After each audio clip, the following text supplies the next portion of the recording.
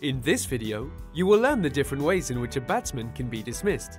In cricket, there are several ways for a batsman to lose their wicket. Here are some of the more common ways to get dismissed.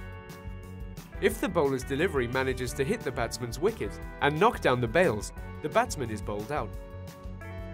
If a batsman hits the ball and it is caught by a player from the fielding side before it hits the ground, the batsman is caught out.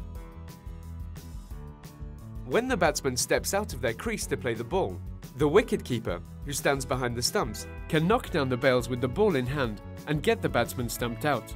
To be safe, the batsman must have some part of themselves or their bat behind the crease while the ball is in play.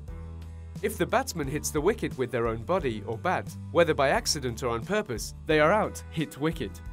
When the bowler bowls a straight delivery that is in the right line and length to hit the wicket, but the batsman's pads are in the way, the bowler can appeal for a leg before wicket, or LBW, if the umpire agrees that the ball would have hit the stumps.